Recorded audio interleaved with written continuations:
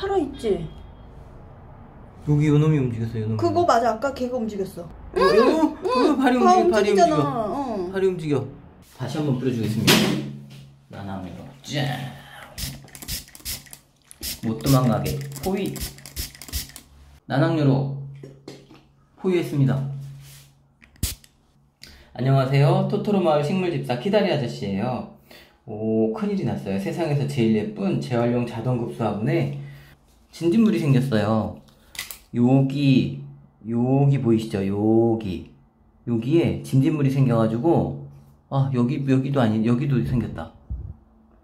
이쪽에도, 그리고 이쪽에도 생겼네요. 그래서 얘네들을 잡을 거예요. 저는 이번에 난황유를 만들어서 진딧물을 한번 퇴치해 보려고 해요. 난황유 재료를 소개할게요. 물 100ml, 그리고 여기 계란 노른자 하나, 그리고 뭐 식용유, 포도씨유, 뭐 이렇게 기름 성분이 있는 거 다 됩니다.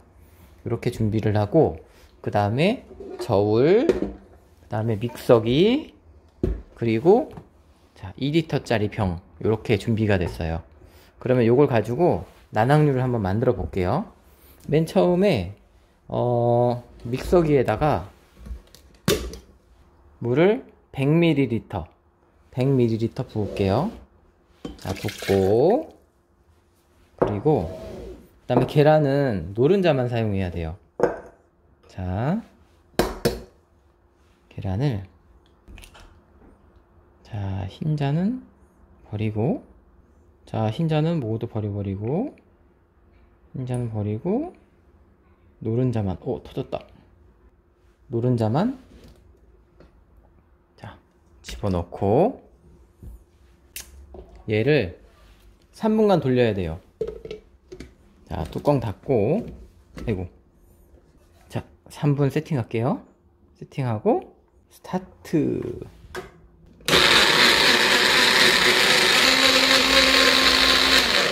정지. 자, 시간이 다 됐고, 그 다음에는 식용유 60ml를 넣을 거예요. 식용유를 딱 저울에 올려놓고, 자, 지금 70이니까 60ml를 넣으려 그러면 130이 되면 되겠죠? 자, 한번 해볼게요. 자, 됐습니다. 진딧물을 확실히 잡기 위해서 정확한 비율을 지키려고 해요. 이 비율은 전라남도 농업기술원에서 나온 자료를 보고 하는 거예요. 자, 부을게요. 식용유 60ml 들어가요. 넣고, 이번에는 뚜껑을 닫고 5분 돌려줄 거예요. 5분을 짠 세팅하고, 하나, 둘, 셋, 자, 5분이 다 돌았습니다. 자, 이렇게 믹서기에 넣고 5분 돌린 난황유는 이제 이거를 희석을 해야 돼요.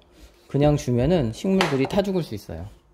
그래서 일단 얘를 2리터짜리 물병에다가 먼저 붓고, 자, 2리터짜리 물병이에요. 생수통 부을게요.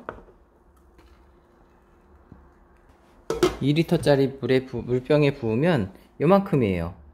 그러면 지금 요게 대략 한 200ml가 안 되거든요. 2리터 병에다가 물을 가득 채우면 10배로 희석이 된 거죠. 물을 100ml 넣고 식용유를 60ml 넣고 계란 한 개를 대략 한 20ml 정도로 생각하면 180ml잖아요. 그리고 나머지 1.8리터를 물로 채웠으니까 약 10배 희석되어 있는 거죠. 이거를 그 전라남도 농업기술원에서는 100배 희석을 해서 사용하라고 매뉴얼이 돼 있더라고요. 사용할 때는 10배 희석을 해야 돼요. 자, 물을 쫙 부어서 450까지 붓고, 그 다음에 여기다가 좀 전에 만든 난황유를 500ml까지 딱 부을게요. 이 난황유는 전라남도 농업기술원의 내용에 따르면 효과는 병원균 및 해충에 대한 살균 효과가 있고, 해충의 기문을 막아서 호흡과 대사를 방해한다고 그래요. 그리고 작물 표면에 피막 형성으로 물리적 보호막을 만들고, 병원균의 침입을 억제하고 해충 기피 효과가 있습니다. 온도가 높은 낮에는 살포하지 마시고 맑은 날 오전에 살포하는 게 좋습니다. 생육 초기에는 선방제로 쓰일 수 있고요. 예방 목적으로는 10일에서 14일에 한 번씩 뿌리시면 되고, 병 발생되고 나서 치료 목적으로 한다고 하면은 5일에서 7일 간격으로 뿌려주시는 게 좋습니다. 이거는 90에서 95%로 상추에 생기는 병을 치료한다고 합니다. 저희는 어차피 집에서 기르는 거고 몇 그루 안 되기 때문에 자주 뿌려볼 계획이에요. 이렇게 만든 난황유는 사실 이게 식용유하고 계란 노른자잖아요. 이거 밖에다 두면 상할 수도 있으니까 한 번에 다 쓰실 거 아니면은, 집에서는 너무 많은 양이잖아요. 그래서 냉장고에 좀 넣어 놓고 2주에 한 번씩 뿌려주거나, 아니면 좀 더 일주일에 한 번씩 뿌려주면 되게 좋을 것 같아요. 자, 이렇게 만든 난황유는 스프레이 통에다가 이렇게 부어가지고 깔때기를 놓고 부으면 편하거든요. 부을게요. 딱 500ml 물통에 딱 맞네요. 자, 이렇게 해서 이제 드디어 준비가 완료됐습니다.